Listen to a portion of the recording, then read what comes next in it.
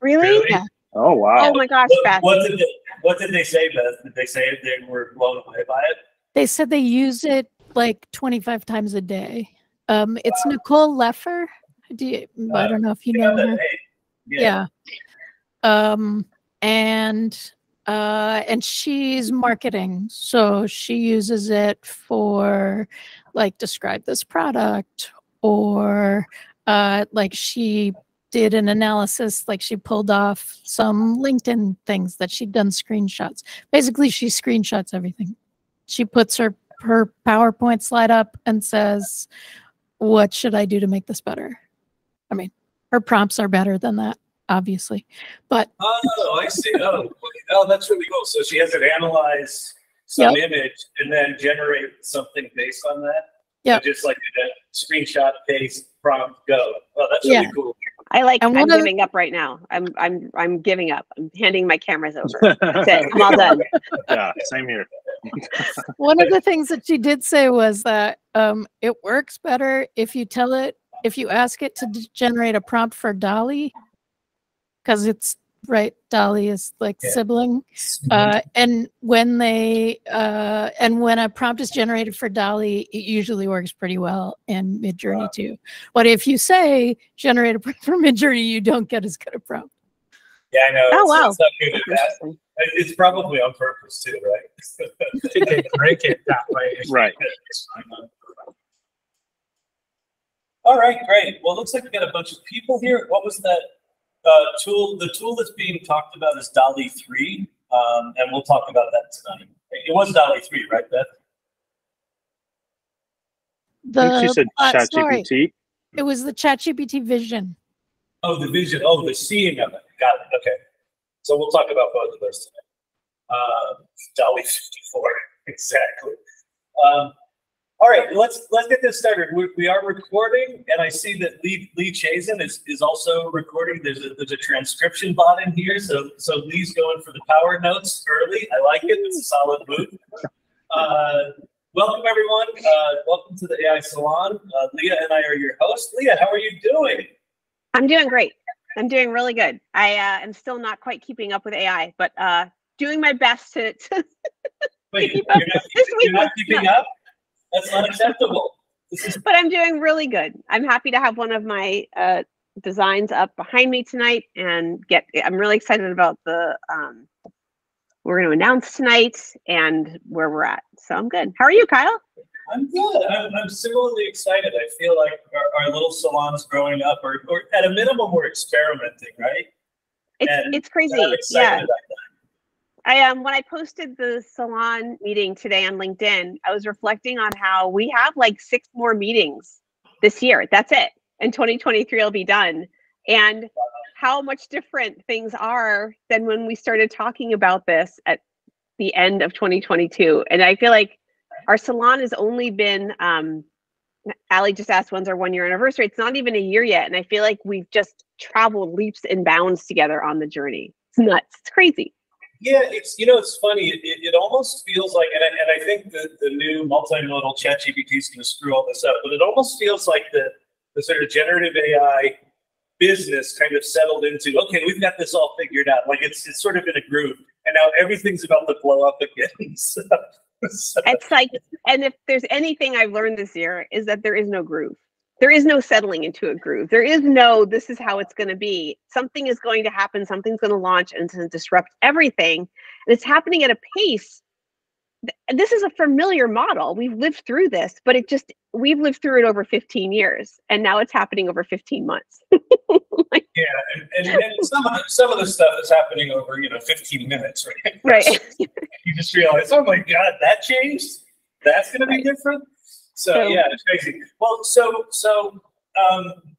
what Lee and I are sort of kicking the tires on here is what the salon's really about, right? Just a community of people choosing to be on this adventure, choosing to say, well, this stuff's coming whether we want it or not. There must be someone out there who knows more than I do, and the fact is that there isn't. I mean, they might know some more than you do, but nobody knows everything, right? Nobody knows what's going on right now. There's no expert. And the whole idea with the salon was just to have a safe space, you know, kind of like a support group where you could come and say, hey, I'm curious about this AI stuff, and get together and share and things like that. And one of the things that is an important part of the salon are our values. And so, Leah, you want to walk through those? I'll share my screen. Yeah, absolutely. Absolutely. And I love coming back to these values because I do think for me, everything happening with AI is very exciting, but it also feels very destabilizing. And I think it can feel almost a little bit alone too. And so I keep coming back to what is a community that we can build together so we're in this together. And so we're AI adventurers, and the values that we have, the first one is curiosity. We started this because we're curious. We started this because we wanted to know more. We're eager to learn new things, ask questions, experiment, experiment, experiment. We're all here to do that together. Generosity. We share our knowledge, the resources, and the feedback we have with others, and support each other's growth and development. There's so much to learn. We can't possibly keep up. Even if it's obvious to you, it may not be obvious to the person next to you. Exploration. We're excited to try new things, take risks, embrace uncertainty and ambiguity. Act as if no one knows what they're doing, because nobody knows what they're doing. Collaboration. We look for opportunities to work with others, to exchange ideas, and to create something greater than ourselves. Find a partner or a posse, start a project, start 10. We won't judge you, and who knows, you might just make a friend or the next $1 billion venture. Inclusion. We actively seek out and value diverse perspectives and experiences, recognizing that our differences make us stronger. We create an environment where everyone feels seen, heard, and respected, and where everyone has an equal opportunity to contribute and succeed. Finally, empathy. We are mindful of the impact of our work on others, and we strive to create work that is respectful, inclusive, and meaningful. AI is one of the most transformative technological advances in humanity. Humans matter, take each other in, and act from a place of compassion. That's us. Exactly. Now, we're thinking about replacing that last one with be a jerk, but it's still, the committee is still meeting. We haven't really made the call on that one yet. Yeah, be a mean person here at the salon. Be a mean person. Judge strong. Judge everything. Judge everyone. Exactly. Yeah. So with that, because empathy is still one of our values, so one of the things we like to do here is go around and introduce ourselves. We have a lot of people here tonight, so let's try to do this really tight. Ken will be our timekeeper. Let's start with the online folks. Leah, I know you're going to do a kind of an arts and crafts thing with a particular tool. You want people when they introduce themselves? Do you have a shtick? You got something they're going to do, right? Yeah. So when you introduce yourself, give us a little bit about you, and then I'd like you to write a quick phrase about if ChatGPT or ChatGPT-5 was a character, what would that character be and what would they look like? Are they a pet, an animal, a tree, a robot? And jot down what that character is when you introduce yourself into the message, into the chat. Into the chat, but also say it, right? Yeah, you can say it and then put it into the chat, and then I'll give you direction after that. Okay, cool. So if you're online, raise your hand. It's in the bottom center icons. It's the third one from the right.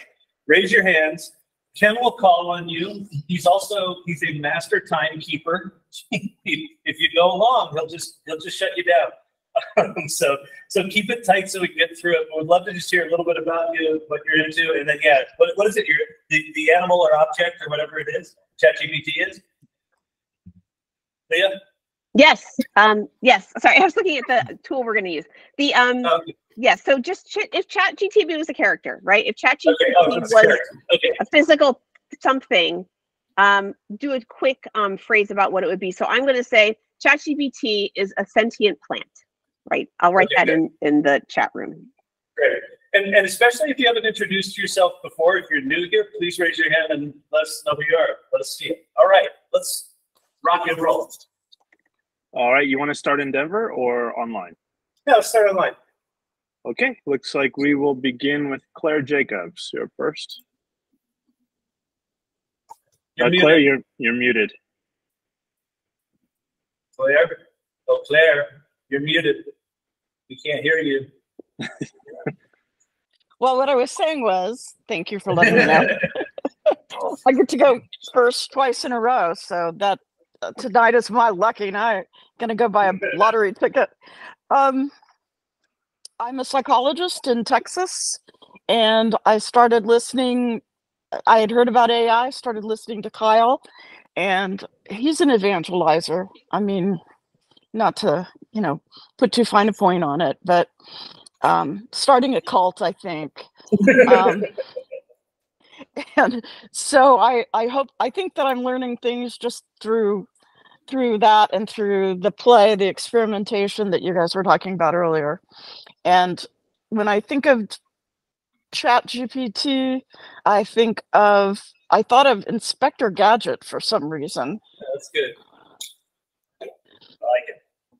I'm happy to be here. Thanks, y'all. Okay, thanks, Claire. Appreciate it. Next up is Charles Brewer. Hi, everyone. Charlie Brewer in San Francisco. I'm a product manager and user experience design consultant. And I recently wrote from an outline that I created. I used Notion to sort of fill it out, Notion AI. And after some prompting and tweaking, I was really surprised with the results. It really sped things up. Claude and ChatGPT came in very distant seconds. I'm liking what Notion does with words. Wow. That's very at least cool. in my opinion. Cool. And thanks. And if ChatGPT were a character, Charles? 80% C3PO, 10% Terminator, 10% robotic vacuum. Robotic vacuum. That's awesome. Cool. Thanks, Charlie. Appreciate it. Next up, we have Jeff Gray. Hello, I'm Jeff Gray from Minneapolis. I have been in the apparel business for 30 plus years, and I'm loving learning about AI, and I'm working on a platform that will use AI and be able to print on physical products and print on demand. And so I've been working on that for the last 6 months, and I've been at this group with this group since January. So I've been here for a while, and I appreciate all the help and all the input from these meetings. I've learned quite a bit. If I had to choose a character, I'm going to go with Farrah Fawcett. All right, perfect. Appreciate it. Peter Kaminsky, you're up next. Hi, I'm Peter Kaminsky. I'm a technologist and entrepreneur, and I do a lot of work building tools and processes for online community.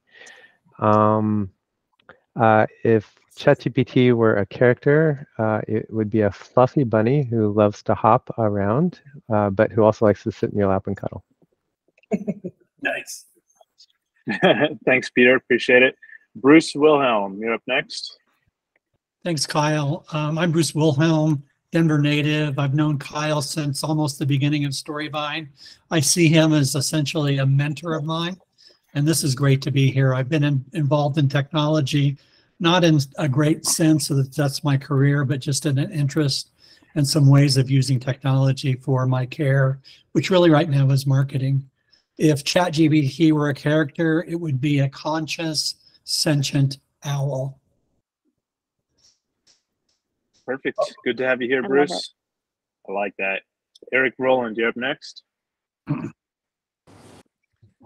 Hi, I'll start with the animal first. I would say a capuchin monkey. So it can be helpful or a little mischievous and lead you down the wrong path sometimes. Yeah, so I guess I'm probably data scientist, AI, ML engineer.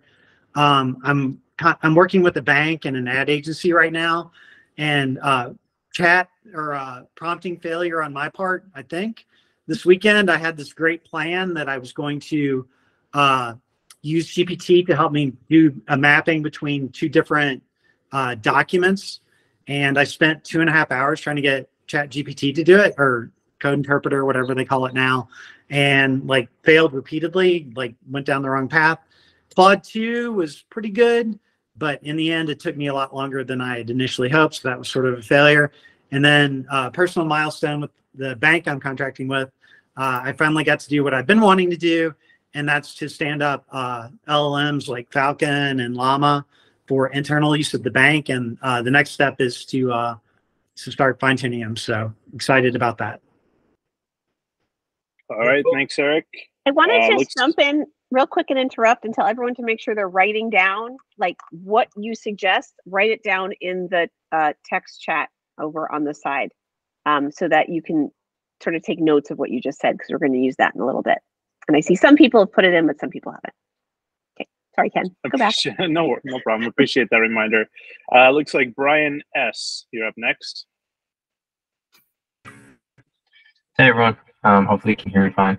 I am a product owner based out of Ohio right now, but I'm actually looking to move to the Denver area in the next few months. So yeah, I definitely want to try to get involved in the tech community that's based there.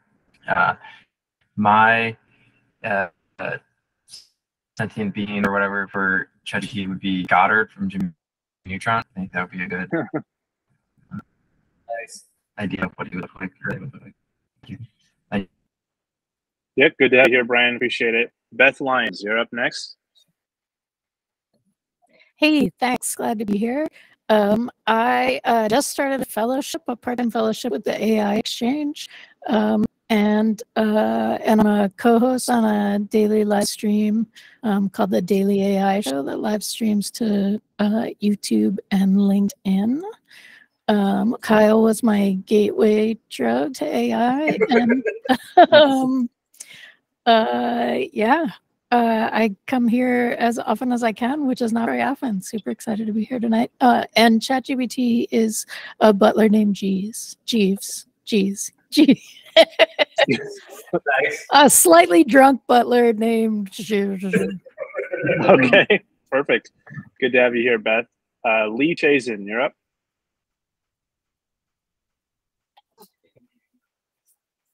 You're muted, Lee. You're talking. Oh, yeah. Hi, everyone. Lee Chazen over here in Sacramento. And if I had to be any type of an animal related to ChatGPT, it would be a chameleon, because it matches its environment. You know, it's whatever you're thinking about, whatever you're working on, it becomes that thing. It becomes, you know, because you can't name it yourself, but you can give it this animal name. So what I do is I'm running a consulting outfit called glidercell.com, and I am doing generative AI consulting. I've developed a number of prompts for clients, and am now potentially, you know, getting into some partnerships. So I'm very interested to see where this goes. I had an interesting meeting with the CEO today. And there are people out there who need consultants in this area, because they feel like they've been blindsided. And people in our group, you know, whether we have, what do you call this, imposter syndrome or not, we ought to step forward and help guide them on this path. And I'll leave it there. All right. Good to have you back, Lee. Vicky Baptiste, you're up next. Hi, I'm Vicky. I am from Illinois, and in my day job, I am a language engineer and a content strategist. I also have a web design agency and a 3D printing business. Let's see. I think that ChatGPT is the like, if I could picture it, it would be like the consummate toddler. It's in its infancy. It talks a lot and doesn't know what the hell it's talking about. All right, good to have you here, Vicky. I was Appreciate that. introduced to Kyle through Mackenzie Bowes. Nice. Well, so Nice. yeah. Cool. Thanks, Vicky. Bob D, you're up next. Hi guys, Bob Donegan, Columbus, Ohio. I have to say it's going to be a Ninja Turtle because I love turtles. Good to have you here, Bob. Thanks for that. Ted, you're up next. Everyone, my name's Ted Dunn from New Hampshire, one of Kyle's irregulars from the AI Learning Lab. So I've been dragged over here. It's just my first time being able to to jump into the salon. So and enjoying it so far. Looking forward to it. Just quickly, my background. I've been in the news research, tech market research business for about 30 years or so. With a long time with the Wall Street Journal and Dow Jones. Now I work for a tech market research firm, kind of packaging up that research for the Wall Street and tech investor types. Very interested in AI, and thanks to the AI Learning Lab, always take a few things away from that each night, try it out, and looking forward to hanging out with you folks tonight. Oh, and if ChatGPT was a character, for me, it'd be one of those Himalayan gurus. You kind of climb the mountain seeking the answer, you get to the top. So that's how it is for me. Great. Welcome to the salon, Ted. We appreciate it. RJ, you're up next. Hi, can you hear me okay? Yep, we can hear you. Okay, cool. Sorry, I have a really low bandwidth DSL connection, so please forgive my lack of a visual. But so I would first of all say that ChatGPT would be a shapeshifter. Okay, I liked chameleon better, but somebody already took that. So I would say a shapeshifter. And which shapeshifter? Well, I picked Mystique from the X-Men. So anyway, so I would first of all like to share that, my own meetup link, which I just started, which is, if I could, it's for total beginners. So if I'm allowed to share this, it's here it is. It's for a meetup that I run every Saturday at 11 a.m. Eastern time, because I'm in New Jersey, and it's for total beginners in AI. So I picked Bing ChatGPT to help them out on that. So that's my whole goal, is to learn as much as possible and help other people too. Beautiful. Love it. All right. Thanks, RJ. We appreciate it. Drew Shockley, you're up next. Hi, everyone. I'm Drew Shockley. I'm in Chicago. I'm a web developer, pivoting more over to online communities. A plush robot is the character I would choose, and I'd make it plush so I could throw it against the wall really hard without breaking anything. So. Cool. Good to have you here, Drew. Appreciate it. Brad Perkins, you're up next. Hi, everybody. I'm Brad. Based here in Colorado. I am a digital product strategist and designer and workshop facilitator that I run my own creative agency, and diving into AI and kind of working through changing business models, which we'll discuss later when we talk about guilds. And so the one that I kind of am thinking of is Woodhouse from Archer. It's a lovable people pleaser that is treated like they mess up all the time when they actually don't.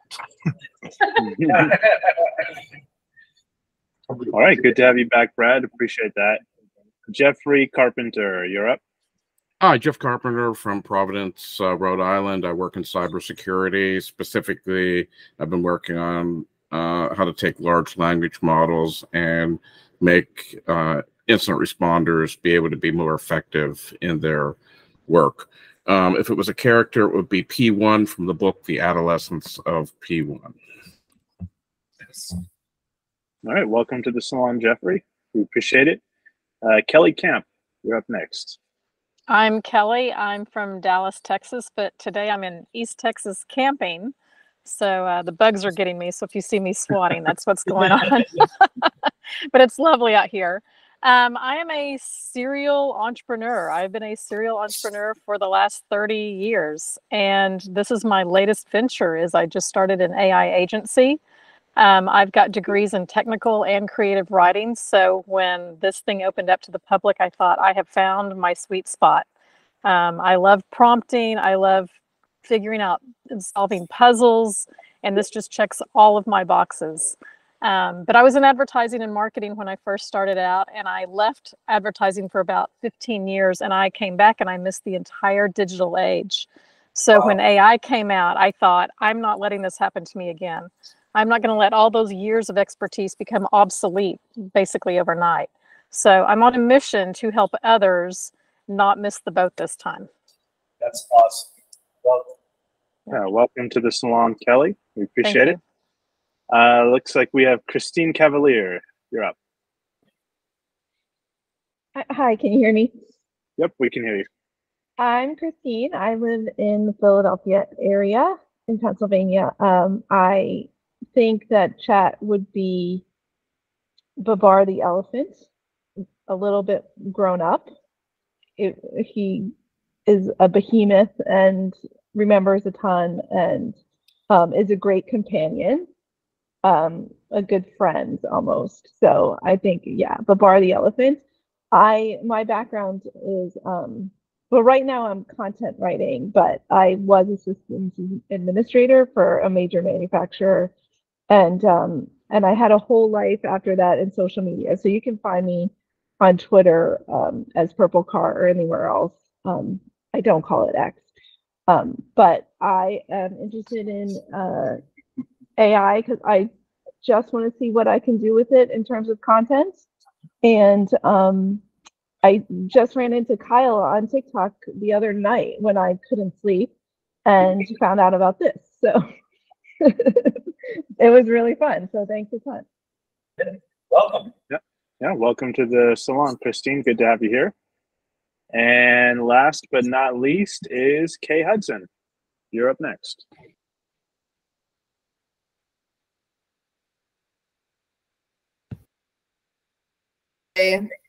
My Chromebook sucks. So I'm Chris Houston. I'm from Minnesota, Minneapolis. And I was trying to think of a fictional character that was super smart, but also a little bumbling or really, really earnest. I couldn't come up with one, but I'm going to give a shout out to Lisa Simpson, who has always been my shero. So I think it has potential. Nice. Good to have you back, Kay. Appreciate it. And I guess I'll hand it over to you, Kyle. All right. For Denver. Denver. Yeah, just. Hi, guys. My name is Alan McLean. I'm a filmmaker. I also do commercial production here locally in Denver, Colorado. I'm interested in AI because it's really transforming our industry. Obviously, Writers Guild came up with a new contract in the last day or so. I haven't got to read it, but there's also AI pieces within it, which is a big deal. As a character, I would call ChatGPT the Steamboat Willie Mickey Mouse. I say that because at the time, it revolutionized the industry of talking pictures for sound cartoon. But also, as time went on, it created an institution which we know is Disney, still around today, and also has tremendous and significant copyright implications to this day. And I feel like ChatGPT, we're about to open up this sort of Pandora's box of copyright questions. Thank you. Or Hornet's Nest. Hornet's Nest. Hi, my name is Jane. I'm not going to say too much because I'm talking later. The first character I came up with was actually the AI I bought from the novel Cloud Cuckoo Land, which came out a couple of years ago. And if you've read the book, its name is Sybil. You know that it's like a very powerful AI bot, but the heroine figures out a way to outsmart it. So ChatGPT in its own way is very powerful, but not smart enough. It's not yet. Right? Hi, everybody. It's DJ. Let's see. I am graphic designer for the art as well as generative artist on my own for my own company.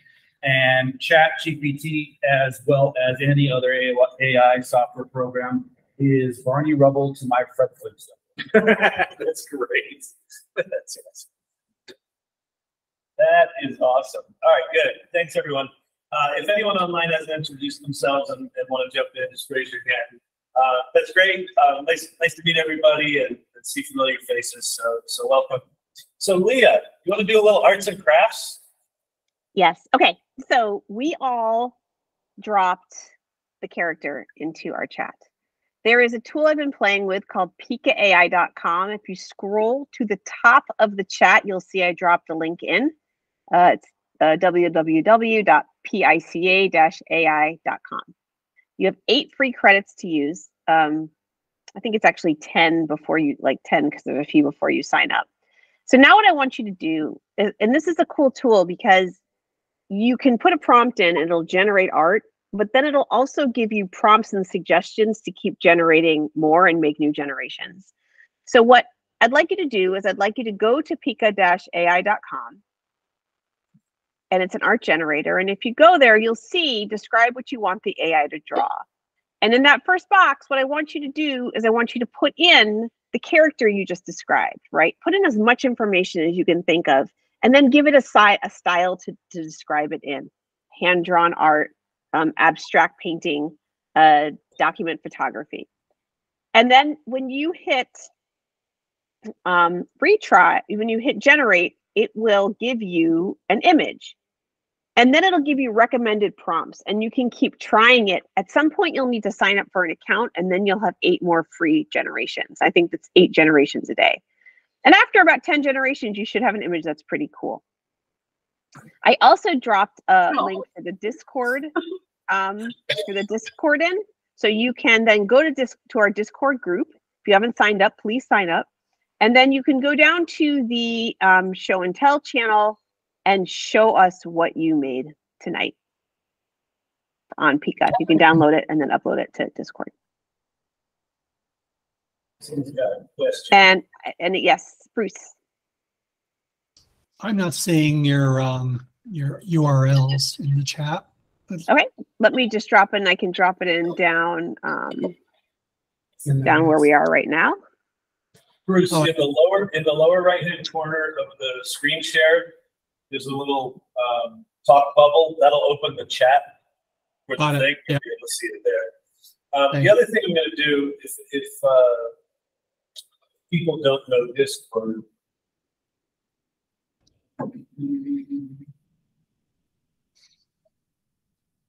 so here's our the AI Salon Discord. If you haven't been to Discord, the link to join Discord is in the chat. And you'll come in, and I think you get dropped in the introduce yourself section. So feel free to introduce yourself. But then down toward the bottom is a show and tell channel. And so the things you make in Pika chat, just drop them in the show and tell channel. All right.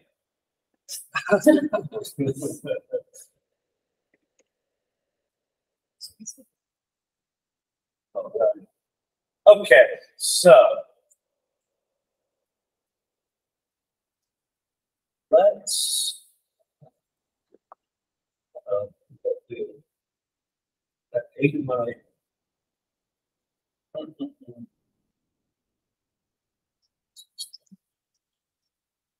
okay. So I want to talk about there's some big news that's happened in the past essentially 4 days that I think take all of what we've learned over the past 9 months and essentially flush it down the toilet. And then this first one here just sort of made very clear to me kind of how significant the battle for this industry is. So Amazon, their AWS division invested $1.5 billion into Anthropic, which is, if you go to Claude.ai, that's Anthropic behind that. They reserved the right to invest up to $4 billion. So it's effectively a $4 billion investment because Claude's going to spend that money. And I assume that most of what that is compute time and hosting and things like that. What it made clear to me, like at first blush, I was like, oh, okay, so AWS, Anthropic, Microsoft, OpenAI, like that, they're kind of a very obvious competitive pair. But then I started thinking about like what else is there, and you've got Microsoft and OpenAI, that's $10 billion. You've got Google and DeepMind. I forget what that was, but Google is going all in on this stuff. Tesla is effectively already an AI company, and then they're doing XAI, and Elon Musk is going to be pulling in essentially the entire Twitter data set as the training model there. You've got Meta AI, right? And they're going hard on this. Then you have Amazon, Anthropic. You then have Apple. Their R&D budget in 2023 is $22.6 billion, and like a significant part of the increase in their R&D budget this year is gone straight to generative AI. And then not as noisy. Oh, and then you've got Inflection. So Pi.ai, they raised $1.3 billion. I don't think they have a major partner, but $1.3 billion, the bulk of that is going to be spent on buying 22,000 GPUs to build a GPU farm to do their own foundation models. And then you've got Oracle bought a company called Cohere. So what this says to me is this industry ain't going anywhere. And you've got all of these major players and these major pairs that are sort of taking effectively startups and putting massive institutional money behind it. So they're all making significant bets all at the same time. And so where I sit is I feel like we're the beneficiaries of that.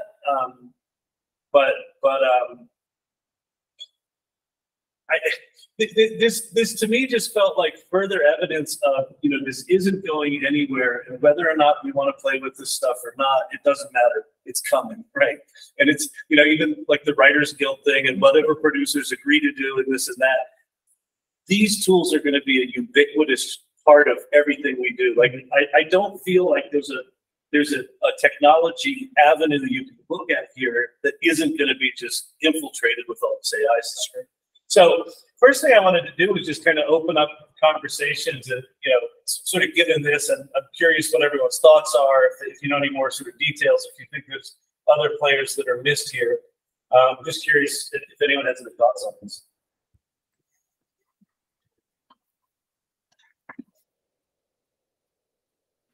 All right, we'll start with Kay Hudson. Go ahead. Yeah, so I was just going to say and ask, maybe we can do it in the chat, who has scared the living bejesus out of their boss yet? Talking about because I had a meeting today on something and it was absolutely just hijacked, and she was leaning in. She's like, I go, the good news is, I channeled Kyle, everyone's behind, it's totally fine. but now yeah.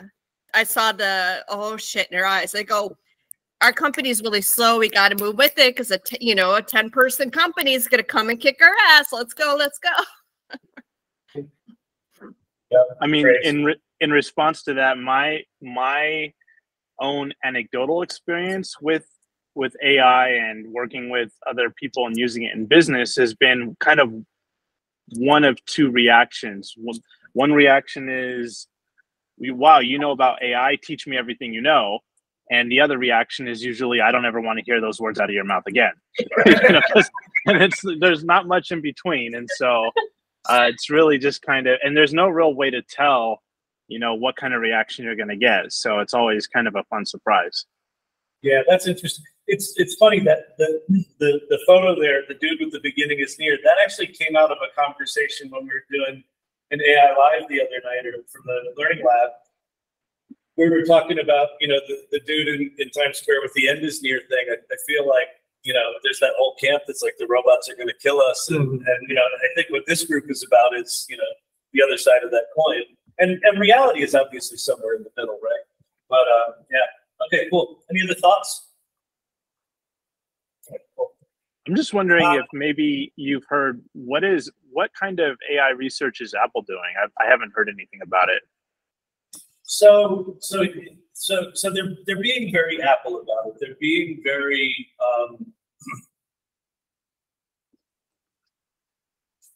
they're subtly flexing is the best way I can put it, Ken. So when they announced their Vision Pro goggles, they didn't use the term AI once. They didn't use the term metaverse once. They effectively redefined the industry as spatial computing. But one of the things they talked about is those goggles have 16 cameras or sensors on them, or some crazy amount of sensors, like 4 cameras in your eyes, 6 down in your face, 2 out, like it's crazy. One of the chips under your left eye is called the R1. It's a reality chip. It's a machine learning chip. So what they talked a lot about was on-device processing, and it's really on-device machine learning processing. They did the same thing when they announced the iPhone 15, that they basically doubled the on-device processing capability, for machine learning stuff without using the term AI. So I think what Apple's doing is they're building the hardware infrastructure to be able to run machine learning models locally. And then they've also got your data. So, they're going to be able to put together agents that act on your behalf, access your data, keep that data private, which they've got a good story to tell there. And I think they're going to come out swinging hard, and it's going to be hard to compete against them. But we'll see. Like they have been suspiciously quiet, but in every announcement that I've seen this year of theirs, there is some subtle, we're kicking ass and we're going to be taking names, but remains to be seen. Okay, cool. Appreciate it. Looks like Ted, you have your hand up. Yeah, I was just kind of following up on one of what Kyle was mentioning. It was just the announcements from this week. And I think it was a LinkedIn post that Kyle had. He said it's going to be an amazing fall. And I was thinking back, like when I was a kid, the big thick fall preview edition of TV Guide would come out, right? Where it have all the things that are going to be happening in the fall. Right? So I think this is now sort of replaced. Since I don't think anyone watches TV anymore. I know I don't. But this is like the new fall season, right? That's so we're going to have ChatGPT is rolling things out. Gemini from Google is going to be coming. Anthropic just got this, big investment, right? And then Microsoft Copilot should be out, probably around November or so. And the amazing thing about Copilot, right? So there's about 160 million Office 365 licenses out there. And it's $30 a month or $360 a year if the enterprise buys into it, right? So if only 20% of the licenses of O365, took up the Copilot, there'd be $11 billion for Microsoft. So what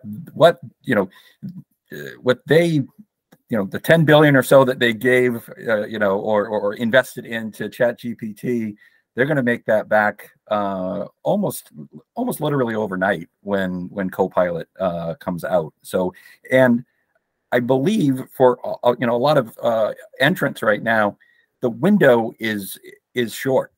Because once Copilot starts becoming embedded into the way that we work, it's I'm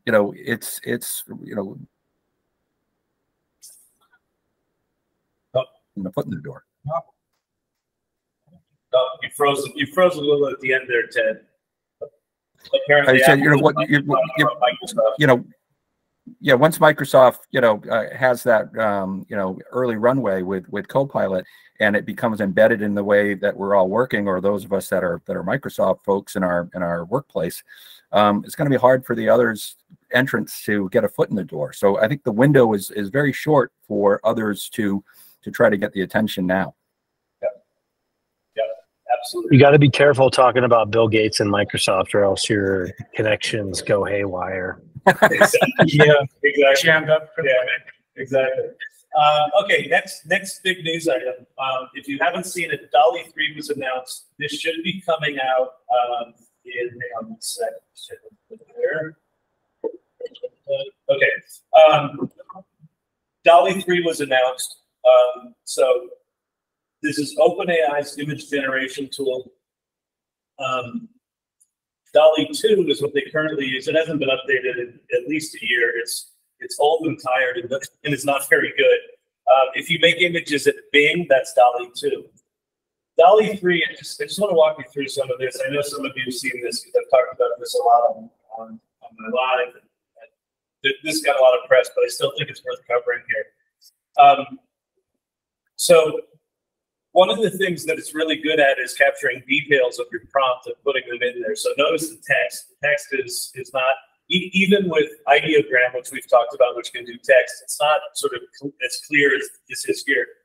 But the prompt here, an illustration of an avocado sitting in a therapist's chair, check. Say, I just feel so empty inside, check. With a pit-sized hole in its center, and it's a hole, it's not a pit, it's right, so it like captured that nuance. The therapist, a spoon, scribbles notes, right, all that's there. So it really struck me just the level of detail that this captures and how coherent and clear the images are. And then just some of the other ones, a folk band composed of anthropomorphic autumn leaves. This one is staggering. The prompt on this one is, in front of a deep black backdrop, a figure of middle years, her tongant skin, rich and glowing, is captured mid-twirl, her curly hair flowing like a storm behind her. Her attire resembles a whirlwind of marble and porcelain fragments illuminated by the gleam of scattered porcelain shards, creating a dreamlike atmosphere. The dancer managed, it just goes on and on and on. And then you zoom in on this image, and it's like, yeah, that's all in there. This is sorry to interrupt. This is DALL-E's examples to us to see. Yeah. So to be fair, this is not out yet, but the people that I've seen that have been playing with this say that it's this is absolutely what they're choosing to show. So is it going to be like this? I don't know. We'll see. Okay. So take it all with a marketing grain of salt. This is the equivalent of Google saying that Gemini is going to be 5 times better than GPT-4, right? The other thing that they do is sort of take a prompt that they sort of break down the prompt and sort of point out where the details are for the elements of that prompt. And in particular, the grumpy vendor, a tall, sophisticated man, is wearing a sharp suit, sports a noteworthy mustache, which it is animatedly conversing on his steampunk telephone, right? So it's capturing a lot of stuff. To the left is DALL-E 2. That feels like what DALL-E 2 generates. Yeah. To the right is DALL-E 3, right? And the prompt here, an expressive oil painting of a basketball player dunking, depicted as an explosion of a nebula. That first picture, he's not dunking. He's clearly just missed a dunk, right? And then with the DALL-E 3 one is pretty remarkable. And then the last thing I want to show is this video.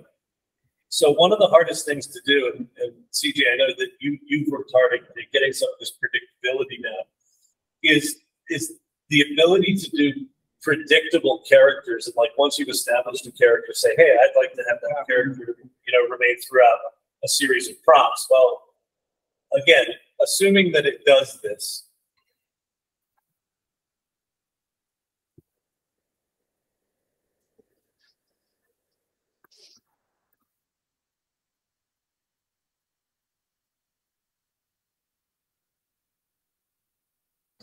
so I'll pause it right there. My daughter says its name is Larry. Can I see more like this, right? So in the context of prompting, you're sort of telling ChatGPT, oh, that's a character, right?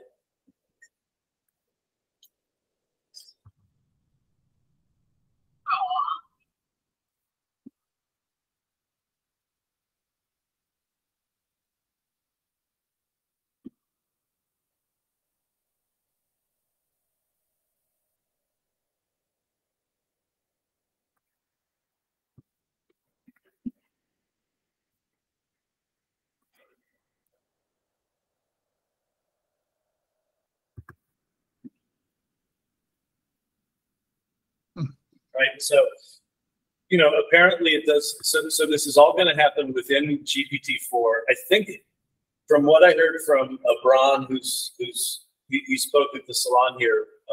He's one of the ambassadors for OpenAI. It sounds like it might be a plugin. So you'll be within ChatGPT-4, and then DALL-E 3 will generate images within the context of a larger conversation. So it's going to be able to take in the context of the conversation as it's generating images. So if I think about, you know, someone working on a writing project, we're going to storyboard or illustrate it, you know, it can know however big the context window is of that story. So anyway, so that's DALL-E 3. And then 2 days later, ChatGPT or OpenAI announces multimodal ChatGPT, and that this is going to roll out in the next 2 weeks. So this was yesterday they announced it. I know it's so fast. It's too fast. It's too fast. So ChatGPT can now see, hear, and speak. So this is, if you played with Pi, this is very much like Pi. So in the ChatGPT app, you'll be able to just talk to it.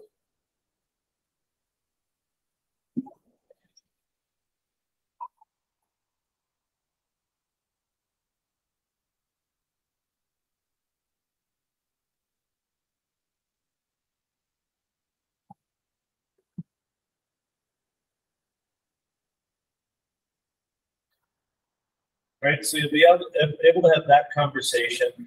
You'll be able to take, you know, anything that you've written and select the voice and just play it.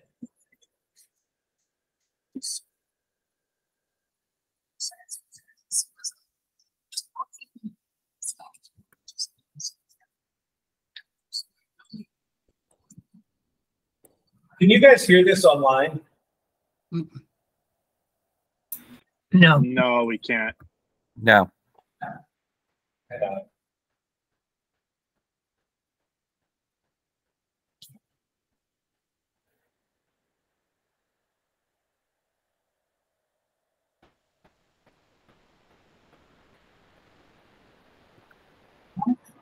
Can you now? Nope, still don't hear it. Okay. Oh, it's gonna be so good. It's gonna be so worth the so wait. good. It's so awesome. It's gonna be friggin' awesome. You don't even know how good it's gonna be.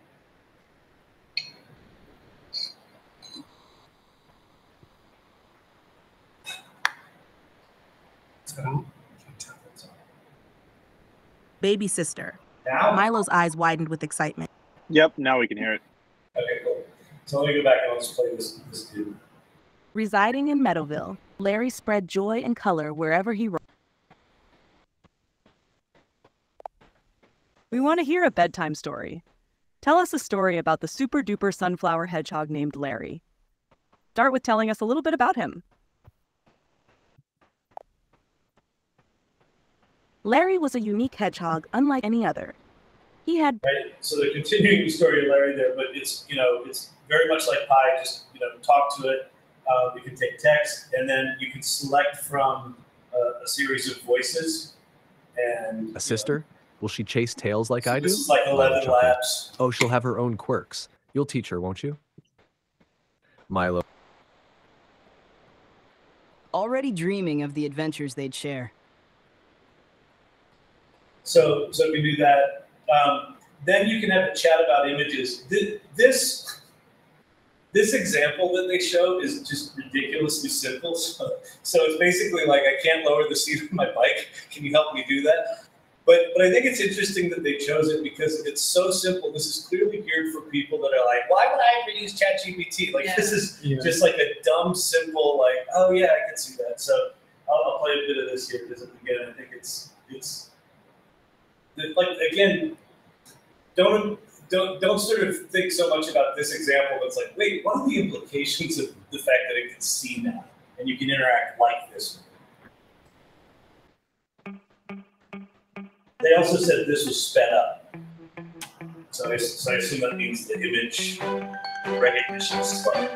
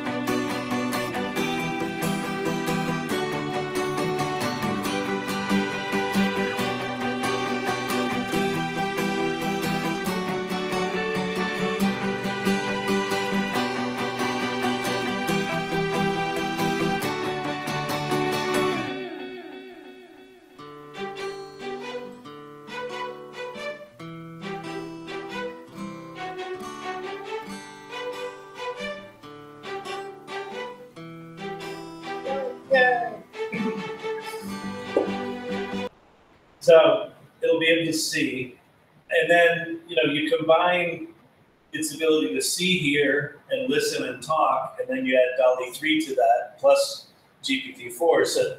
So you now have, with the exception of video, you've got a fairly powerful multimedia thing.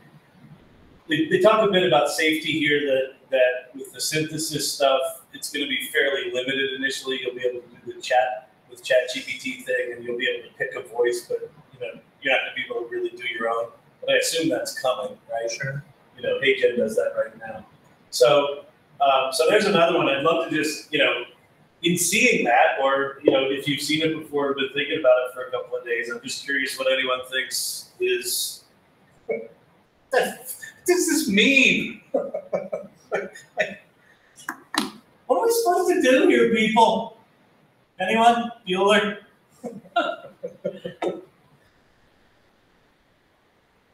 Thoughts? Oh, I see that there's somebody. We're brain dead.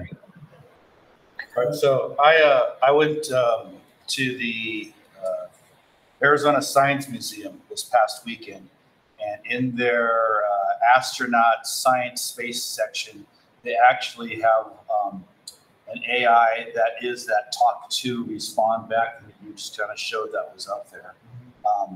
Zero lag time, really no errors in the conversation, but the conversation had to be geared all around space and being an astronaut. So you couldn't ask, tell me about M&Ms. Right? It wasn't giving response to that, but anything basically had to do was the science of space. It was pretty instantaneous in the talking, and it was a full life-size illustration of a person that was talking back to you.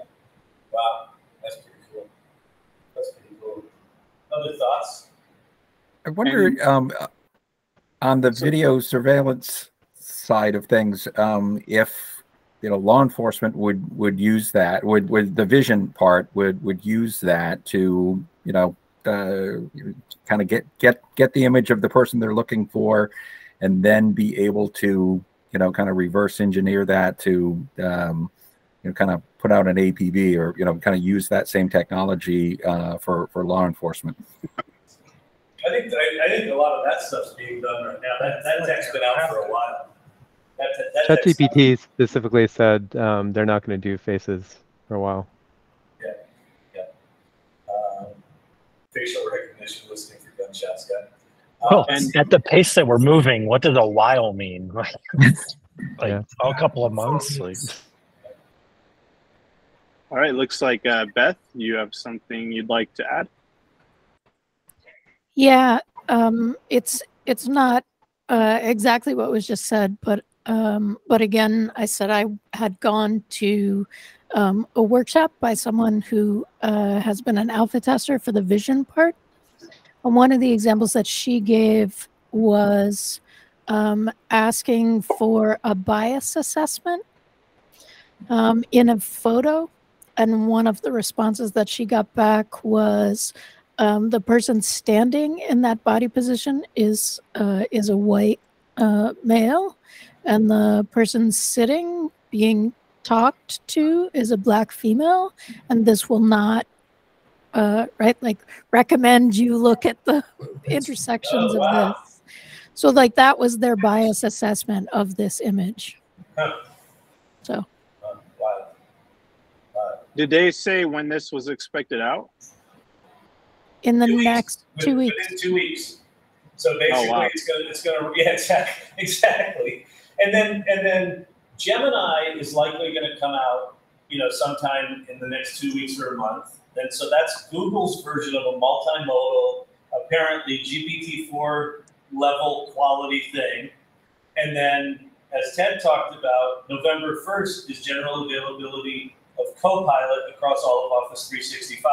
So within the next month, it's effectively like the game changes again. Like it's almost like we start over. Now, I assume you can just keep going with ChatGPT, but what I'm trying to figure out is how different is it when you don't have to go over here to make images and over here to do text and voice synthesis, when it's all within the experience.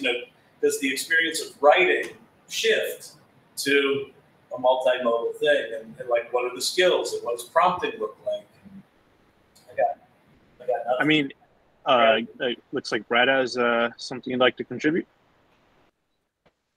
Yeah, I'm just thinking, and this is again, like we change every 2 weeks on like what direction am I supposed to go in, but I think it all circles back, and I know that we all hear this, that communication is going to be the most important piece, like how we talk, how we write, like because at the end of the day, we still have to have inputs to this thing, and if we don't explain it well, then it's only going to do as well as what we do. So the skill sets in how you write, how you communicate, how you delegate are going to be the parts that sustain, I guess, through time. And so if you're not good at those skills, really need to start developing those now, so that you can keep up and, you know, in this fast.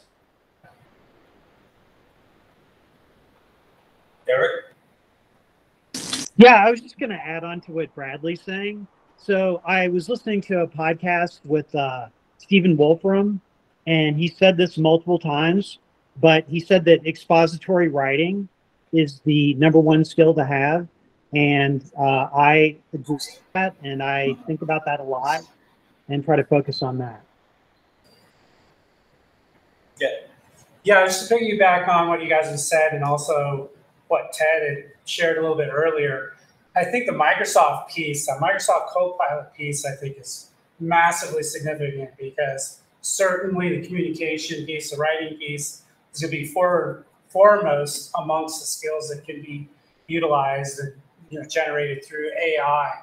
And the fact that that's like a business product that people already know, as opposed to third-party product that's relatively new in the marketplace, I think there's going to be a significant amount of people that want to get into it immediately because they know there's going to be a market advantage to actually using these tools within the Microsoft platform.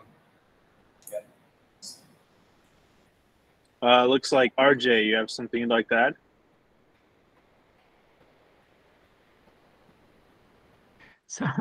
Okay, yeah, sorry, it took me a while to get off of mute. So I think the big thing for the short term is going to be a person's going to want to choose a platform that will allow them to produce reproducible style kind of either images or whatever. Because a lot of these platforms right now for images or whatever are putting out stuff that just varies too much. And it doesn't maintain the control. So people are going to be looking for control in what they output. So whatever platform comes up with the most repeatable kind of results, where you could have a series of images that all blend together, and they from one scene to another, multiple different iterations, they all look like they all fit together. That's going to be the big draw, because they're not going to want to put up with images or whatever content that varies too much and goes off the track. Yeah, that's good. Jane?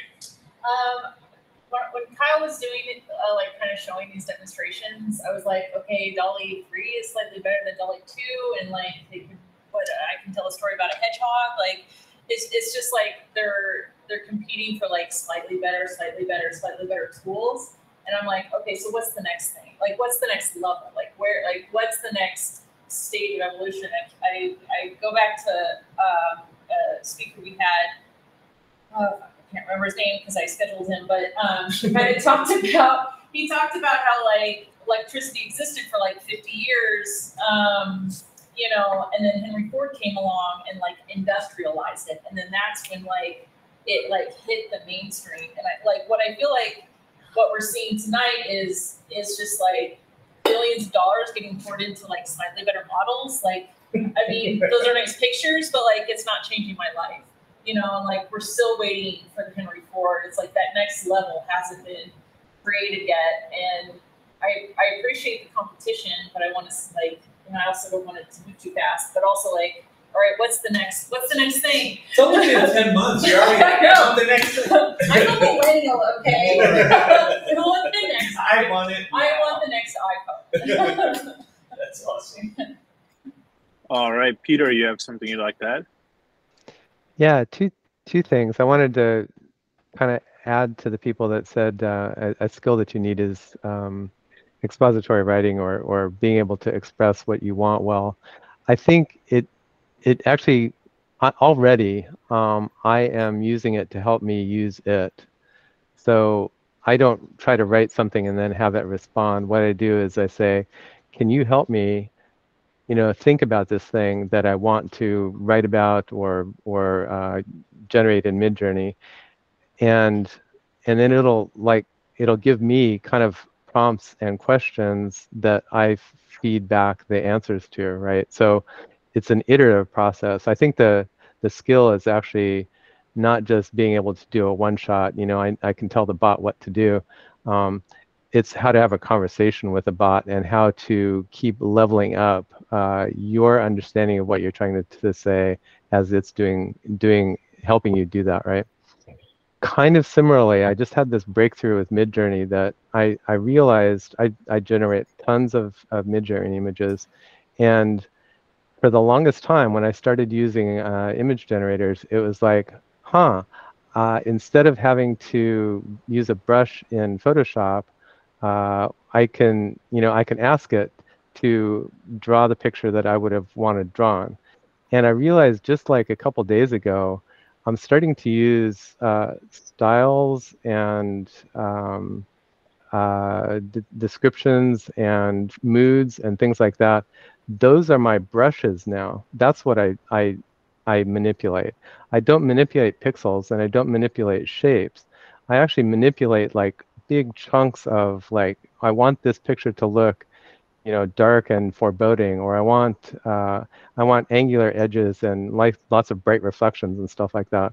And that it just kind of blew my mind, because it used to be that, if you wanted specular reflections, you had to like understand a whole bunch of stuff about physics, and you had to practice, getting the shading right and all that kind of stuff. All of that is gone, and I don't even try to ask it to do that. It just comes out of the box that way. And so now I'm like a level or 2 or 3 up from creating art. I'm doing an art director's job and our art director's job, kind of. It's really amazing. Yeah, I just kind of wanted to go back to something that Jane had mentioned about wanting the next big thing, and it kind of got me thinking. Kyle responded with, "It's only been 10 months," and just thinking about that, it's really kind of mind-blowing, because I think we're coming up on the 1-year anniversary for ChatGPT, which makes me think about, how long did it take for the internet to adopt it, for people to adopt the internet, for the internet to evolve into where it is now? How long did it take for cloud computing to evolve to where it is now? And then I look at AI, and it's like it's on a scale that we've never seen before. It's exponentially growing, and it just makes me think all of this has happened within 10 months, not even 1 year. Look where we're at now. It makes me think, where are we going to be in year 2? Where are we going to be in year 5? Where are we going to be in year 10? I don't think we can even necessarily comprehend it. I wonder sometimes, like, if the next evolution is that AI comes up with that we don't understand the Model T forward. We don't understand how that all integrates together. And we won't be the ones that figure it out. We are going to build the tool that's going to figure out, and then we'll witness it. Yeah.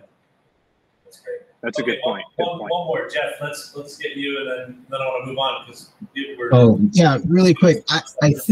I personally think that evolution is going to be that everyone will have their own sidekick, and it will be like their personal assistant going everywhere, and it will understand, if you have a question or want to write something, you won't have to learn how to talk to it. It will understand whatever you say to it. So if you want to write a story, you have to give your creativity and tell what kind of story you want. It's going to be very simple, I think, and it's just going to be like talking to a person and asking them to do certain things, and they'll figure it out. That's what I think about that. Yeah. I think that's one of the things that Apple's going to be really good at.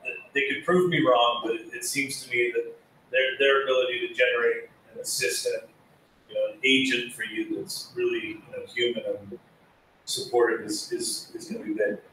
Okay, so what I'd like to do is shift gears and talk about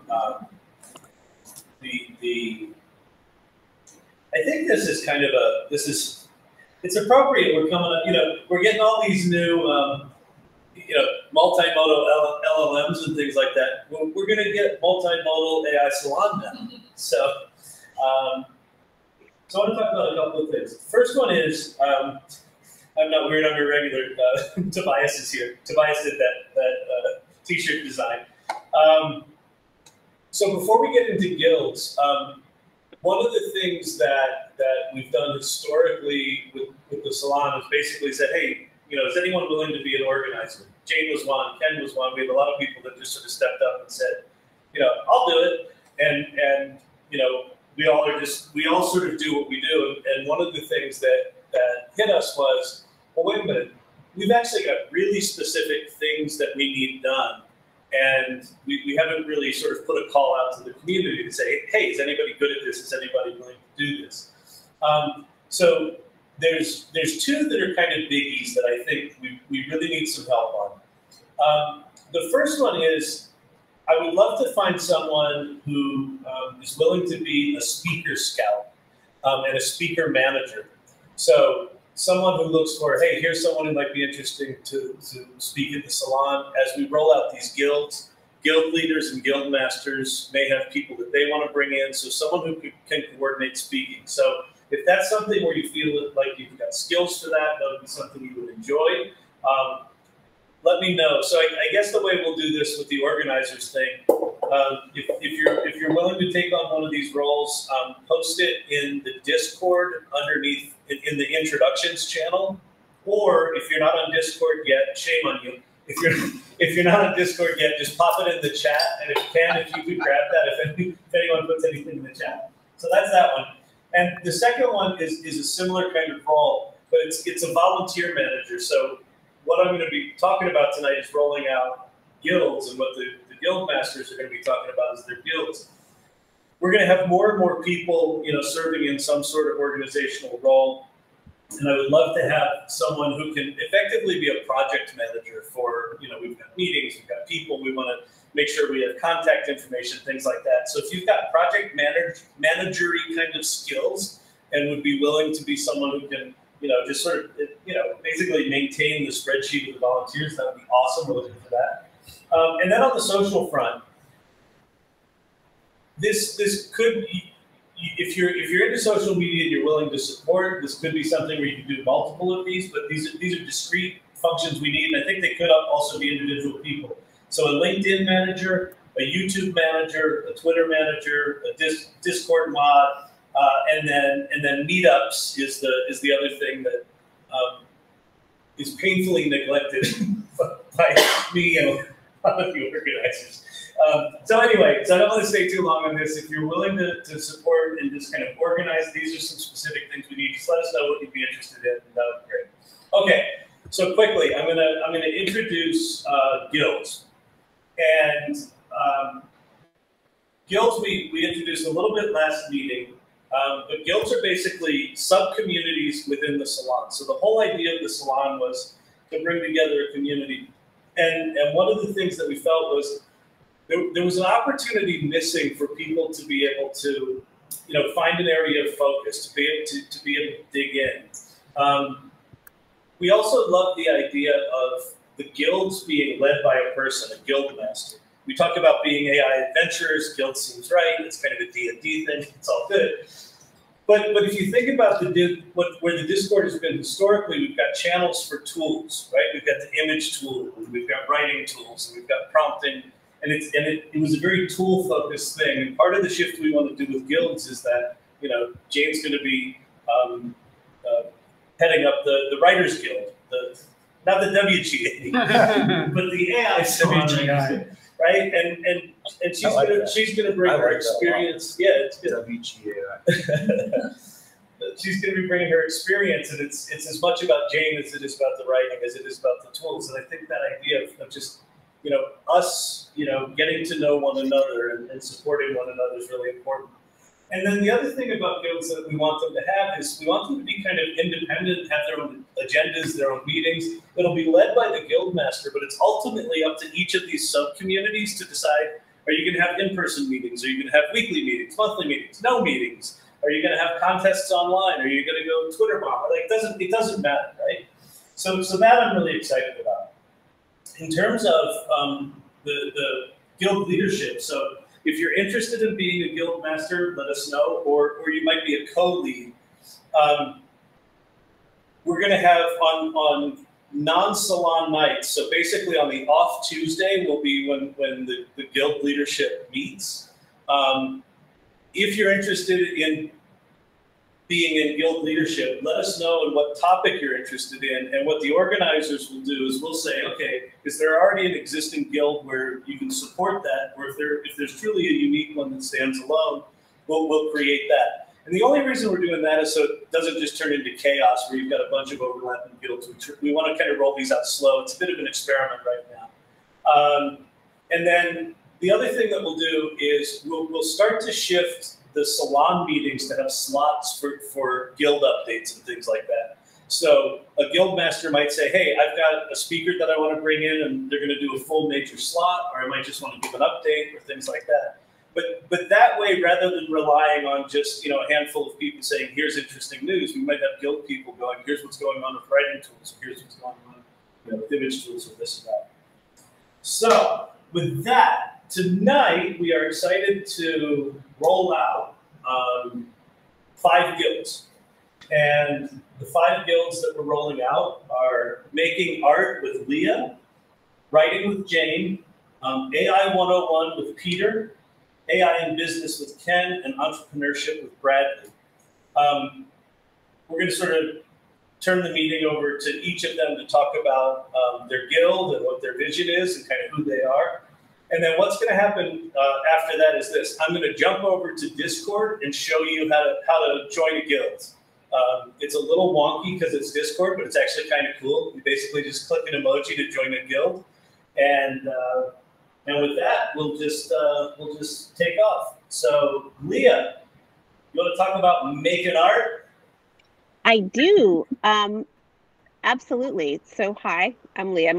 My sign tonight says Triceratops 9 because I'm doing it from my Triceratops 9 browser because I clicked on it from our Discord. That's my sort of Discord digital name, but I'm Leah Faston. I do host the salon, which I love. I've been a commercial photographer for, we'll call it 15 years, but it's been longer. I help brands tell their stories through imagery. I know a lot about photography. When I started noodling around with AI, I realized that this is going to shift and change everything we know about making art. I've been using Midjourney quite a bit to play around with photography and training data, and I will share some of that as well. I've also been using it to make surface designs and launched a Spoonflower site that includes some of the designs. And I can put those links in. I'm going to be able to share. I'll share my screen if I can figure out how to do that and show you a quick overview of my photography and then a quick overview of some of the stuff I've been doing with Stable Diffusion. And then we can look at a few of the designs I've made with Spoonflower. And then I'll talk a little bit more about how I'm seeing the art making guild. Let me see if I can share my screen. Here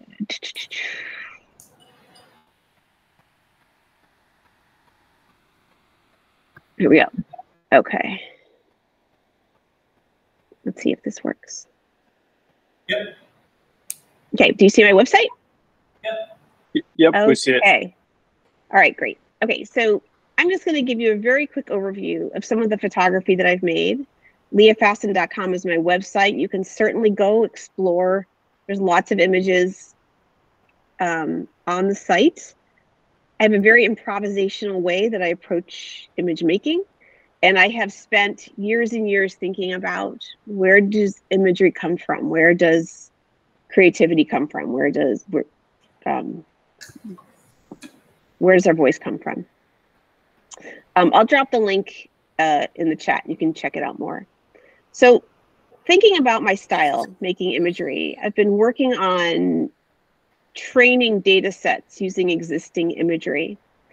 And I've shown some of this work in the salon, but I've been working on creating images using Stable Diffusion that I feel like have some sense of my voice to them, right? If we train on my own images, can we get lighting that feels like mine? I haven't focused that much on the subjects per se, but more on the lighting and the feeling of the images. This is a project I've been working on called Women That Don't Exist. And these are all generated using Stable Diffusion and various data models that I found. And I'll post that as well, and you can have a look through there.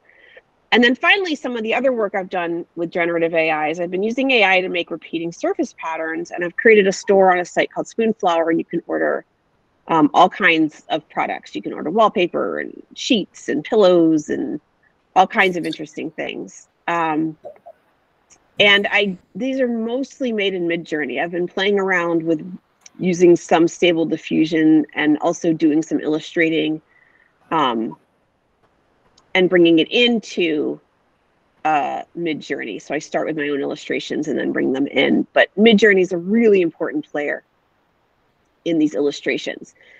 And again, I'll drop that link into the chat and you can look through it more. So I'm going to stop sharing my screen because what I've been thinking a lot about, see if I can stop presenting. Okay, so a really big part of my creative process is free writing, journaling.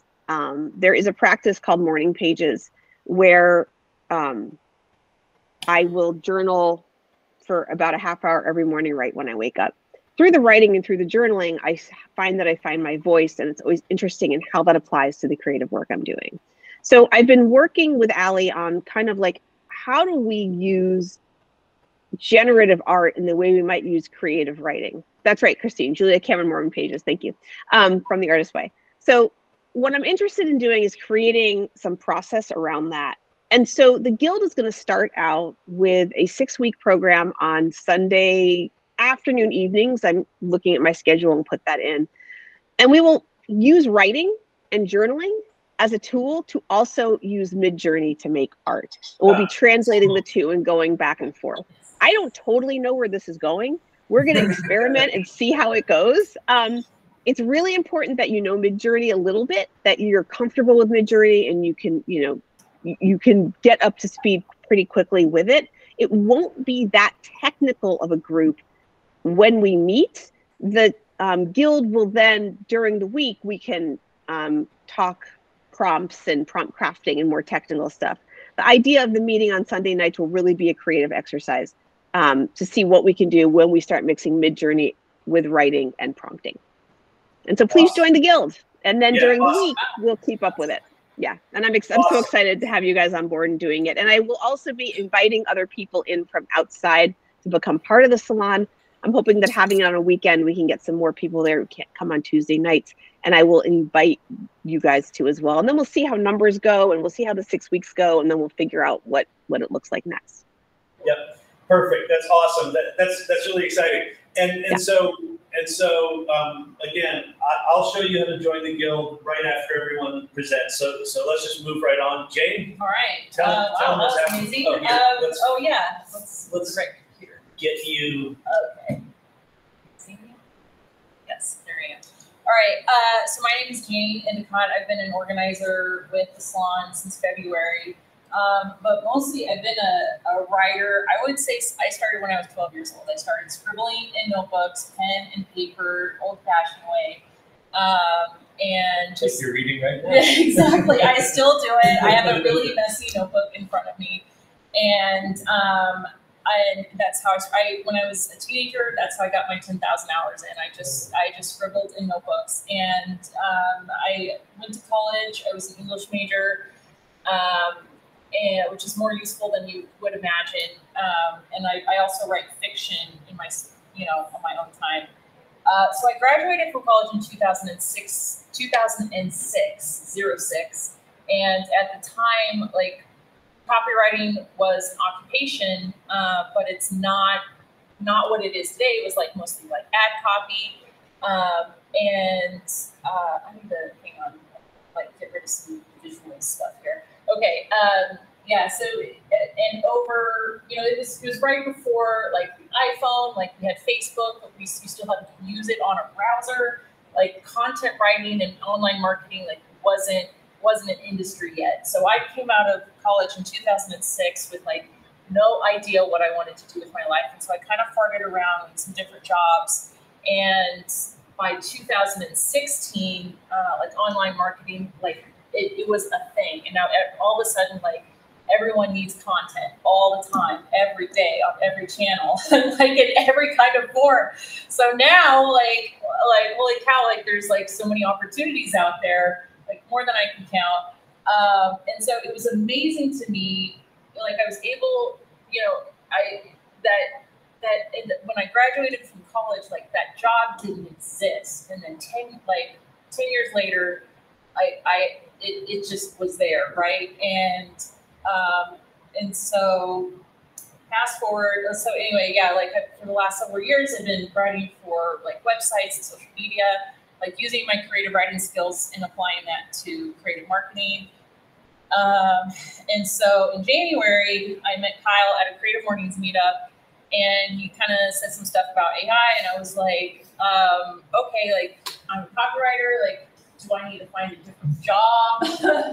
And he was like, you should have been using this yesterday. And I was like, gotcha. So I went home that day and I started using ChatGPT. And it's like, it started out slow at first. And like, I was kind of just using it as like thesaurus, dictionary, like what's a word for this? How do you explain that? And in some of the copywriting that I do, I have to like explain complicated, like mostly like business and finance, like ideas, complicated concepts in simple ways that like ordinary people can understand. So ChatGPT helped me use that. And then without spending too much time talking about it, I actually figured out how to like make it write for me. So basically like, I didn't have to write anymore. It just wrote for me. And so at the time I was writing, I'm still doing this job, but I was writing 5 to 7 scripts a day, videos, like short video scripts for a client. And that in a matter of months, that has gone up to 25 scripts per day. And I've done that in roughly the same amount of time that I did it when I was just doing it on my own. So I like multiplied 5 times like the amount of output that I put out per day, but I only added maybe like 1 or 2 hours to like my billable hours. And so that was like, holy shit, this is and what's really struck me, that was March. That was in March that I was writing like 7 scripts per day. That was like 6 months ago, crazy. And Ken said something about the kind of the speed of adoption, right? Like it takes 100 years for one technological thing. Maybe it took 10 years for internet, or I don't know. And like AI, like it's already happened. It has already happened. Like that kind of speed of adoption, and then that next phase of evolution it's going to be days, weeks, months. Like it's going to be before my birthday in November. That's how fast it's going to be. So, if you're a writer, like, and you're scared or uncertain, like what I can tell you from like 6 months of using this is like, it's already happened. It's not about, whether when it comes, it's not about like, oh, I'm not going to use ChatGPT.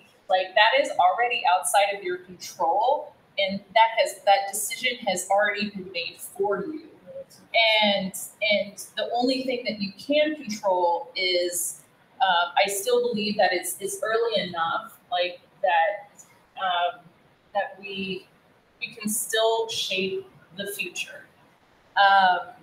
So I think, anyway, I don't want to go down the rabbit hole. We can still shape the future.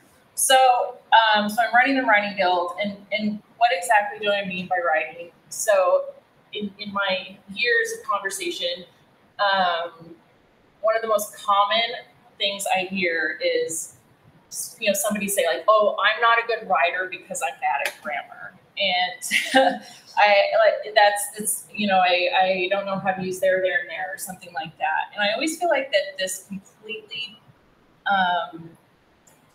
misses the mark on what exactly writing is, because like I've been reading books since I was a kid, and like grammar, structure, language, vocabulary, like all that stuff, the technical details is really important. But that's not why I read books. Like I don't read books because I like how people use hyphens. Like I read books because there's a human being on the other end who's telling me a story and who can connect to me in like a genuine human way. And so what I want to do with this guild is like, we're definitely going to talk about the tools, like how to use ChatGPT. ChatGPT and Poe, like that's what I've been heavily using on. So that's what I'm going to start with. I'm sure there's some other stuff out there. Like I've already written down Notion. Someone mentioned Notion. So I'm going to go like play with that today or, later on. But, just for the sake of simplicity. Okay. Anyway, I'm told that I'm running out of time. So anyway, my call to action. So the writer strike is starting to like end. Maybe they might reach an agreement. So go on to ChatGPT. You can use it for free and write a poster slogan for the WGA using ChatGPT. Oh, that's cool. You can even be snarky about it, or if you want to write it for the billionaires, that's fine. I don't care. Just use it. Go play around with it. Okay. And then share that in the Writers Guild channel. Yeah. Yes. Okay. Yeah. Okay. Cool. Yeah. Yeah. So write that, then share it in the Writers Guild channel. Awesome. Thank you, Jane. Yeah. All right. Next up, Peter. AI 101. The heck are you going to teach there? It's a good question. The homework assignment, if you get to the AI 101 channel, tell me what AI means to you. I'm sure that there's an A word and an I word that means something to you. Tell me what AI 101 is. So hi, I'm Pete Kaminsky. I've been in technology for a long, long time. AI, LLMs, and the image generators remind me a lot of when people started using PCs back in the late 70s, early 80s, and when people were using the internet in the early 90s. And I was there for both of those things and got to help people kind of onboard to this new technology. Another technology that's near and dear to my heart is wikis. So I helped I had a wiki company in the early 2000s, and we got businesses all wikied up back then. But that's not as famous as the computers or the internet. So this is another opportunity. AI is another opportunity to explore this whole new space that is just fascinating. And I know we say this a lot, and Kyle says it a lot, especially. It feels like you're behind. None of us are behind because we're talking about it and doing stuff with it right now. So my vision for AI 101 is I feel like I'm not sure exactly what's going to happen there, but I feel like obviously it's a kind of an on-ramp to AI.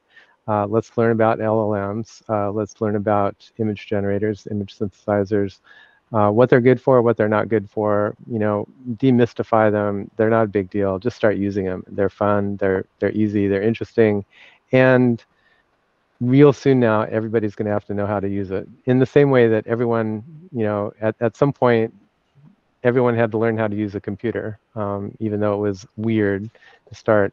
Everyone had to learn how to use a web browser and email and stuff like that, even though it was weird to start.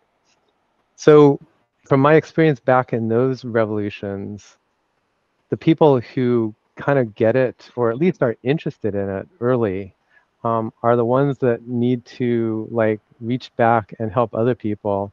Hey, I figured this thing out. It wasn't that scary, and look what I can do now. So I want AI 101 to be kind of an environment where we onboard ourselves and then onboard others to this, brave new world. It's super interesting, super exciting, super fun. I'm expecting that I'll have at least 1 hour a week where we get together and talk about getting starting AI, starting to use AI, and helping other people start to use AI. Full disclosure, this is something Kyle and I talked a little bit about. I've got a startup with 2 other friends. We've got a startup that is in the business of creating classes and giving streaming on-demand video classes, and also live classes, mentoring sessions, and stuff like that.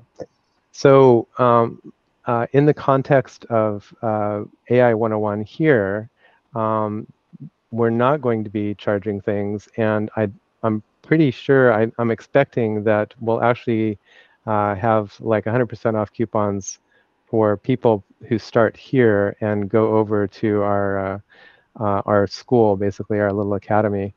And at the same time, I think I want to feed that back. I'm learning how to. I've been doing community stuff for a long time, for a couple of years now, very intensively online, helping people get bootstrapped up into being online, using Zoom, using wikis. All of that's been pro bono, which has been great and wonderful. But I think as people get on board, especially people who have the ability to pay to get onboarded. So if you're in a business, maybe you talk to your boss, or your boss talks to you and says, hey, I need you to learn this thing, and I'm willing to pay somebody to help you learn. I think there's an opportunity for everybody here to be a teacher, and for at least some of you to learn how to teach other people, and maybe not make a living out of that, but at least cover the cost, hopefully, of your ChatGPT Plus subscription and your Midjourney subscription and stuff like that. Because that's kind of where I got started. It would be nice to just break even on kind of the expenses of really diving into AI. I have to say, I've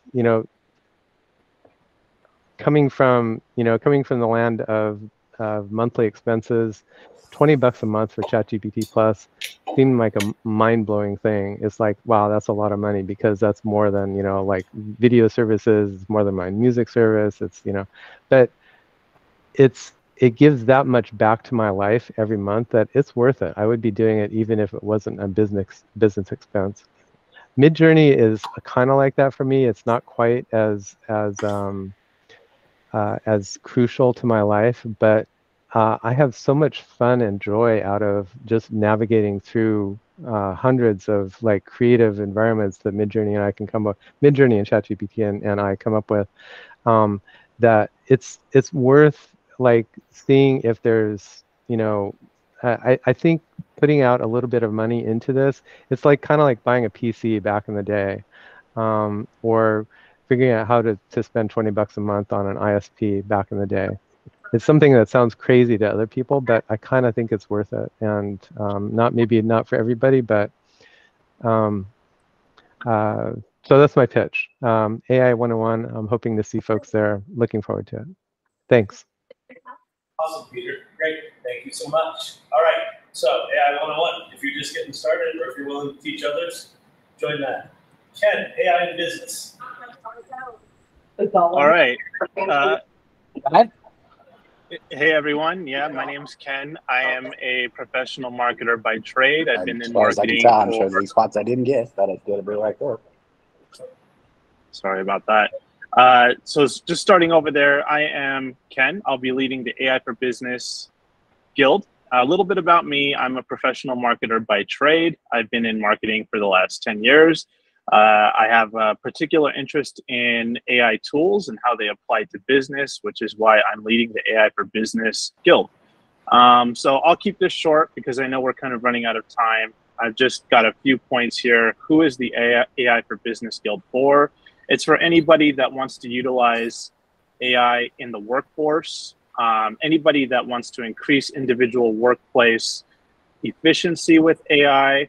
It's for anybody who wants to learn various AI tools for business and or a job search, anybody that's wanting to use AI in their job. Also, it's not just for how you can use AI in a job. It's for anybody that's interested in how businesses are implementing using and adapting AI tools in their business. Just like we talked about earlier today, Amazon purchasing, making a $4 billion investment, and any kind of business that's really using and implementing AI tools. We want to keep up to date with that kind of news and really keep up to date with the trends in AI in business. Also, it's for anybody who's interested in how AI is changing the workforce.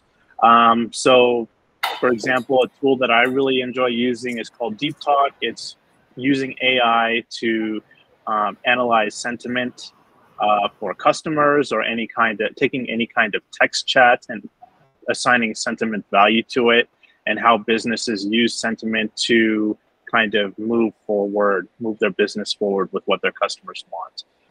So yeah, if you're interested in business for AI, I would encourage you to join. If you have any other ideas about what you'd like to see covered, I'd love to hear that. Just message me directly or join the guild and put your thoughts in the guild.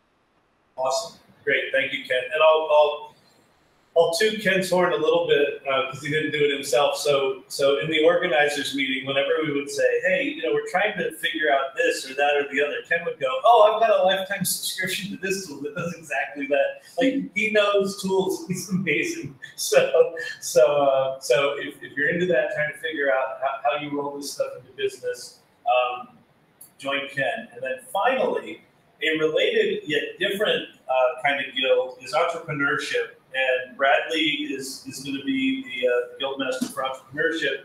So Bradley, tell them what you got planned here and take it away. And just leave me like 7 minutes at the end so I can show people how to join the guilds. All right, we should be good. So I'm sharing my screen. Can everyone see it? Yep. Okay, so me and Ken chatted beforehand just to make sure that we understood kind of some of the nomenclatures of, AI in business and then AI entrepreneurship. And so Ken's group will be mostly will be focused on AI inside business and individuals' workflows. So, workforce. This one's going to really look at business models and startups in the new AI era. So a little bit about me. I have worked with startups for over 10 years. My background is in customer experience, digital product strategy, and user and market research. So that's kind of the insights or the brain that is, being used for this group. But, my career has always it's been all over the place. And one thing my entire life has really been around solving problems, and a lot of entrepreneurship and business starts from a core frustration that isn't being met right now. Redbox got its start because the guy got pissed off sitting in line at Blockbuster. So he decided that he was going to put them out of business by starting up Redbox. Ultimately, he got put out of business by Netflix.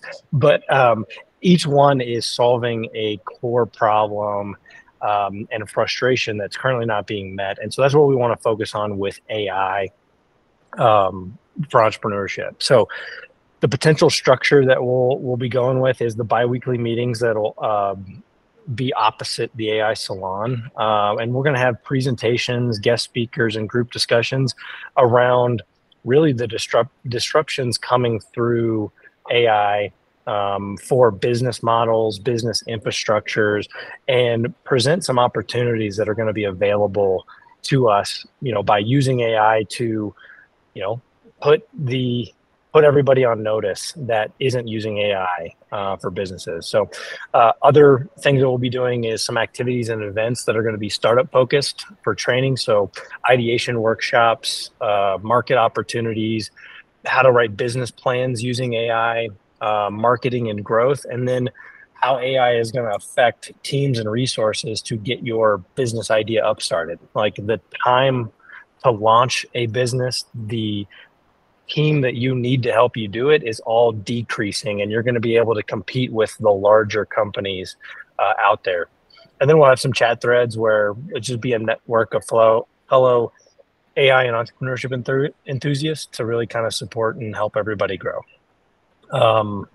So some of the topics that this group will talk about is new age business models, the shifts in the market that we're seeing. We are going to be seeing changing user behaviors. So this is going to be very important as we're solving problems for users. We got to understand their changes in behaviors, which I misspelled behaviors, but you know, that's my behavior. So we're also going to be looking at change in resource. Yeah.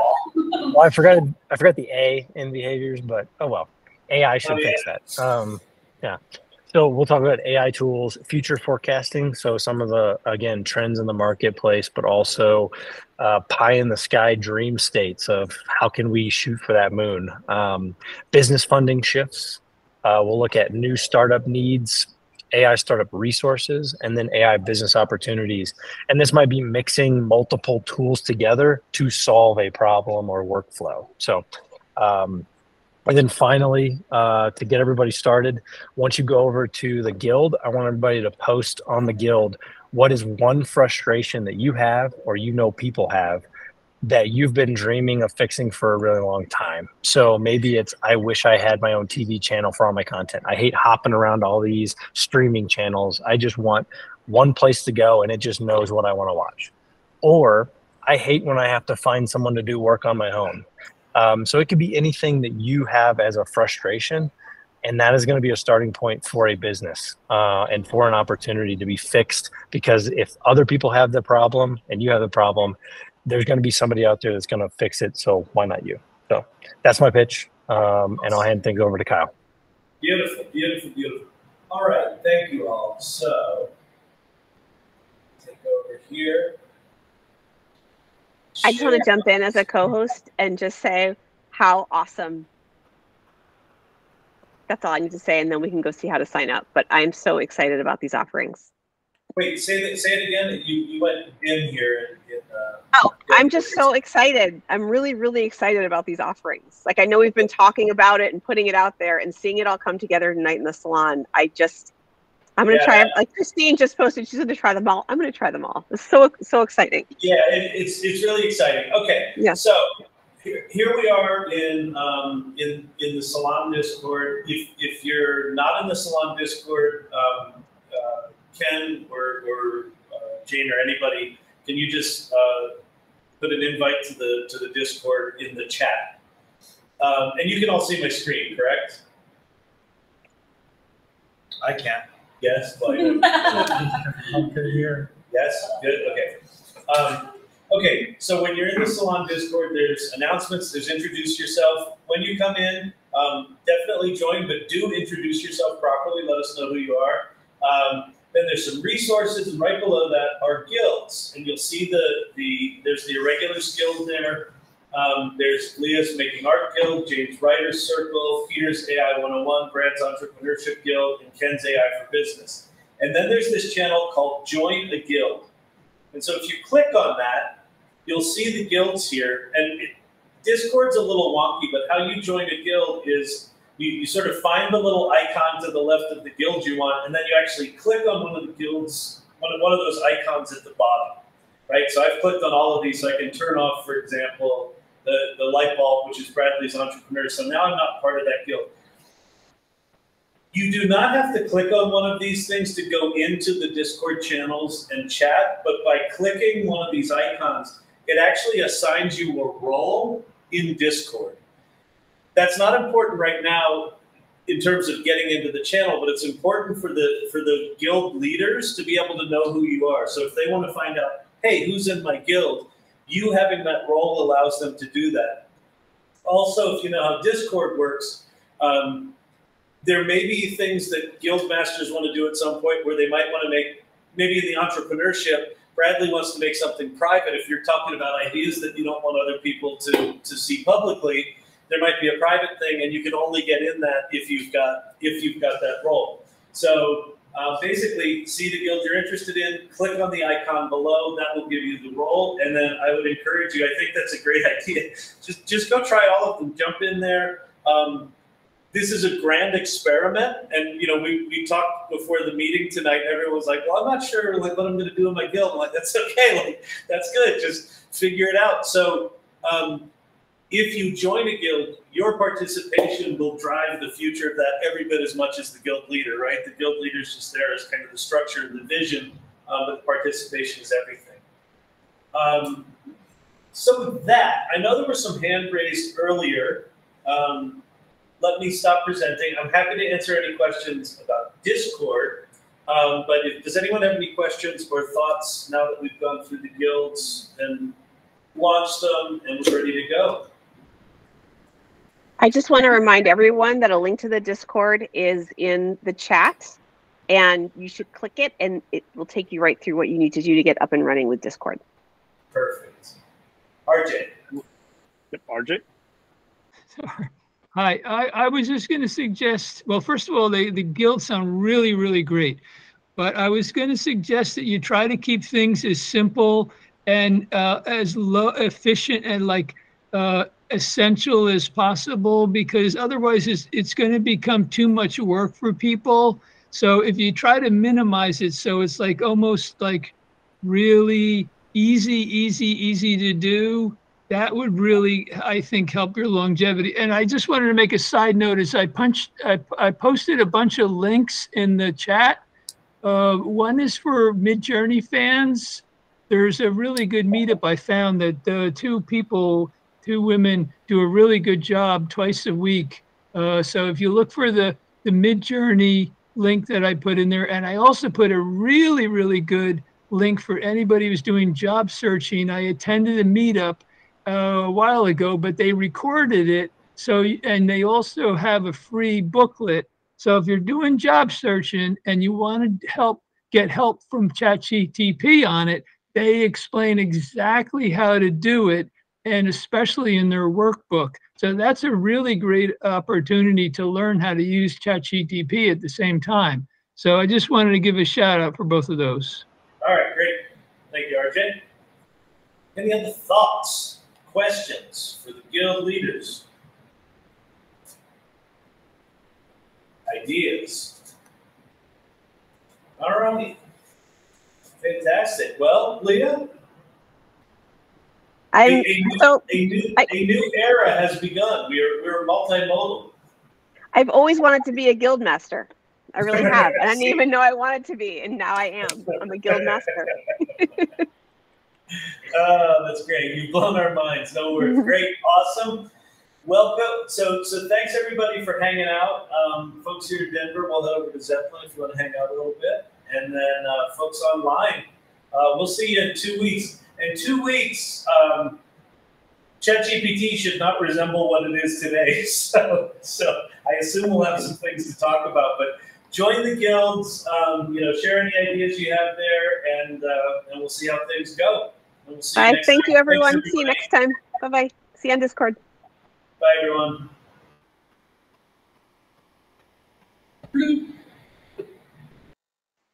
My mind is blown.